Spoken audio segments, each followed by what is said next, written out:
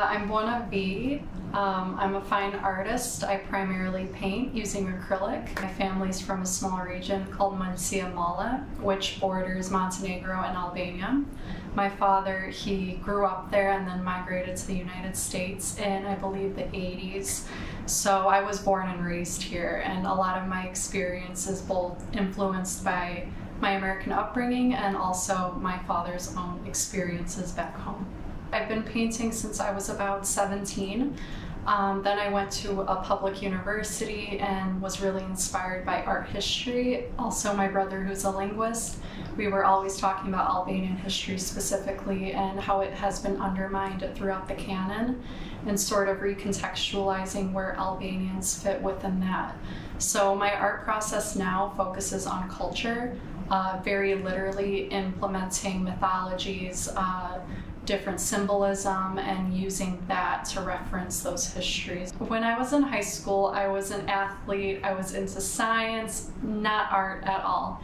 But growing up, my father would always encourage me to get into art. I was creative throughout my childhood, but nothing like painting.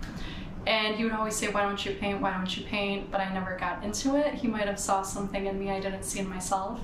And eventually I ended up getting diagnosed with a chronic illness and missing school. And during that time I started drawing because I had nothing else to do. And that's really how I got into it. Then my father saw something in me. I mean, I would draw a lamp or something really small and he'd be like, that's amazing. And you know, it would just be a little lamp or something. And he would go and buy me charcoal paints, and slowly from there I just kept doing it. It was very bad at the beginning. I'd paint a little pear and it'd be like all this brown muddy paint, and he'd be like, that's great, no, you'll get better, it'll turn out. And just spend time doing that, and that's how I got to where I am now. I mean, it's a process. When I was a bit younger, not that I'm old now, but when I was a bit younger, I thought more sort of too literally about it, like thinking about events that are happening here and now, when in fact what's happening here and now is the result of misconstrued histories that have been happening for 1,000 years or over 1,000 years.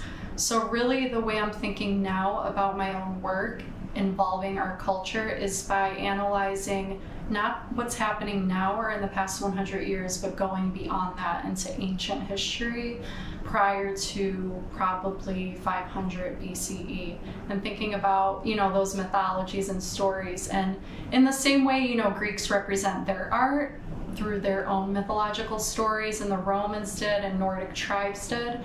I think that we can do the same. And not many artists are doing that. They're not really referencing all these beautiful artifacts we have in this ancient history and these stories that are passed down through oral tradition. So by taking those and implementing them through the visual narrative, I think I'm able to capture a part of history that has not been spoken about or represented. The project I'm working on right now, I'm calling it Illyrian Mythology. And it's exactly how it sounds. It's mythology about Illyrians. However, there is sort of this historic imprint with the name Illyrian, right? Mm-hmm. Even throughout my undergrad, using that term has been problematic. Historians say it's not concrete. However, there's plenty of evidence to support that Albanians today are the descendants of Illyrians, and Illyrians are the descendants of the Plesgians. So there's a lot of historic overlay within my work that in some context could be seen as provocative, especially if a historian is looking at the work, or a linguist, or someone who's more into academia. And that's what I really want, is to create that conversation of what these histories mean and who dictates how they are told. And by doing so, I'm taking back sort of this narrative and representation where we've never been able to represent for ourselves.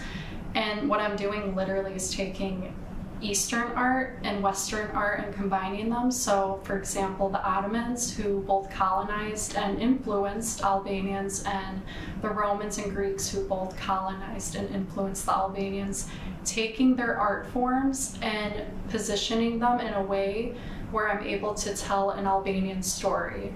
And so the Illyrians existed before the Ottomans came, and that's why I'm calling it Illyrian mythology. For me, I'm still considered sort of a young artist, and I'm going through this journey, but I think it's always good, and I'm speaking for myself, I don't want to project, but I think about my ancestors and what they went through.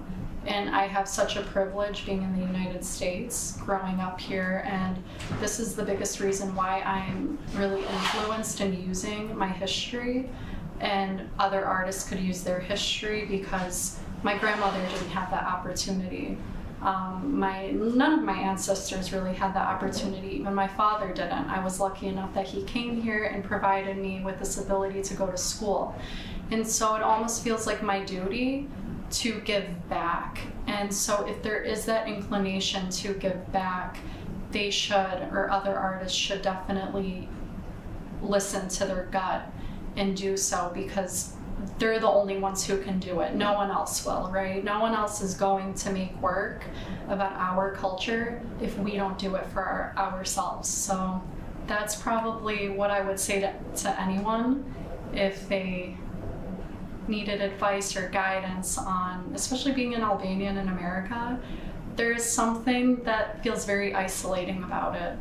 And other Albanian artists, we can connect and understand one another in that isolation, but no one else can really understand it because there's not a lot of us. And we know our history has been undermined and we have not been represented correctly. And those back at home might not have the right resources or support from the government to do it. So it's sort of this weird position that we're in, being in the United States, where we can do so much if we just realize that and kind of accept our place within this and see it almost as like a mission or a duty.